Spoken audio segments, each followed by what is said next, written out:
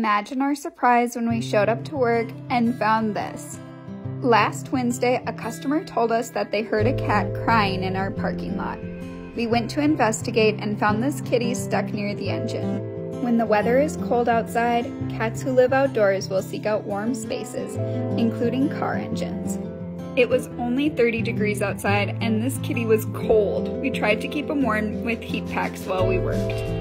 After 2 hours of work, we were able to unscrew the car and free the kitty.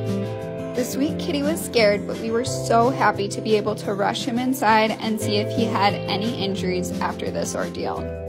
Our sweet kitty friend sat on a heating pad while we checked him for a chip and discovered he didn't have one, which means he needed a name. We all agreed that Passport would be the perfect name for him. Although he had a rough start, Passport bounced back and has no injuries.